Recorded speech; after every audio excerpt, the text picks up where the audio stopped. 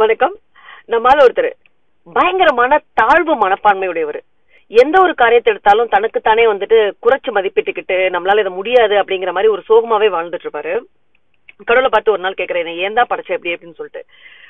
தொல்லை தாங்க முடியாம கடவுள் ஒரு நாள் அவர் முன்னாடி வந்துடுறாரு. தம்பி, உன் பிரச்சனை என்ன? முடியல, ரொம்ப புலம்புறிய அப்படின்னு கேட்கிறாரு. உடனே அவர் சொல்றாரு, சாமி என்னை ஏன் படைச்சிங்க, என் மதிப்பு தான் என்ன அப்படின்னு கேட்கிறாரு.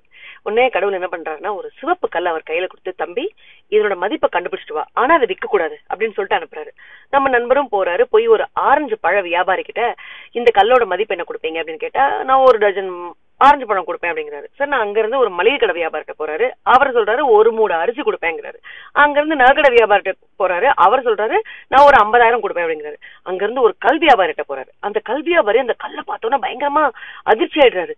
இந்த கல் எப்படிப்பா உனக்கு கிடைச்சது? இது வந்து பயங்கரமான விலை உயர்ந்த மாணிக்க கல்லாச்சே. ஆனா இது ரொம்ப உயர் வகை கல்லாச்சேப்பா. இந்த மாணிக்க கல்லுக்கு இந்த உலகத்தையே எழுதி கொடுத்தாலும் சமமாகாதே, அவ்வளவு உயர்ந்த கல்லுப்பா அது. இது எப்படி கிடைச்சது உனக்கு அப்படின்னு சொல்லிட்டு ரொம்ப ஆச்சரியமா அந்த கல் வியாபாரி கேட்கிறாரு. இதை கேட்ட நம்ம நண்பருக்கு ஒரே குழப்பம். அந்த கல்லை வாங்கிட்டு வேகமா கடவுள்கிட்ட ஓடுறாரு. ஓடி போய் சொல்றாரு நடந்ததெல்லாம். உடனே கடவுள் சொன்னாரா, பாத்தியா, நான் கொடுத்து விட்ட கல்லு ஒண்ணுதான். அந்த கல்லோட மதிப்பை ஒவ்வொருத்தவங்களும் ஒவ்வொரு மாதிரி சொன்னாங்க. ஆரஞ்சு பழ வியாபாரி அந்த கல்லுக்கு ஒரு டஜன் பழம் கொடுக்கறேன்னு சொன்னான். ஆனா அந்த கல் வியாபாரி அந்த கல்லுக்கு இந்த உலகத்தையே எழுதி கொடுக்கலான்னு சொன்னான். பாரு, எவ்வளவு குறைச்சும் மதிப்பு போட்டிருக்காங்க, எவ்வளவு உயர்வாவும் மதிப்பு போட்டிருக்காங்க. அப்போ அந்த கல்லோட உண்மையான மதிப்பை சொன்ன அந்த கல் வியாபாரி மாதிரி ஓ மதிப்பு உனக்கு சொல்லக்கூடிய ஆள் கிடைக்கிற வரை நீ பொறுமையா காத்திருக்கணும்பா. ஏன் படைப்புல எல்லாருமே உன்னதமானவங்க தான், சரி நிகரானவங்க தான். ஒவ்வொரு படைப்புக்கும் ஒவ்வொரு காரணம் இருக்கும், ஒவ்வொரு மதிப்பு இருக்கும். அந்த மதிப்பு எப்பயும் குறையவே போறதில்ல.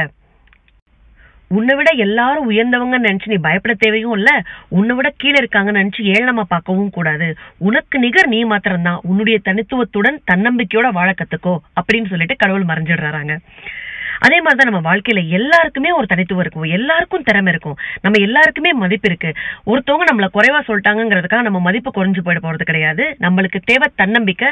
தன்னம்பிக்கையோடு வாழ்க்கையில எதிர்நோக்கணும். ஒவ்வொரு திறமைக்கும் ஒரு கண்டிப்பான முறையில் ஒரு வாய்ப்பு கிடைக்கும். அந்த வாய்ப்புக்காக காத்துருங்க. வெற்றி நிச்சயம். வாழ்க்கை வாழ்வதற்கே அந்த வாழ்க்கையை தன்னம்பிக்கையுடன் வாழ்ந்துதான் பார்ப்போமே. நன்றி, வணக்கம்.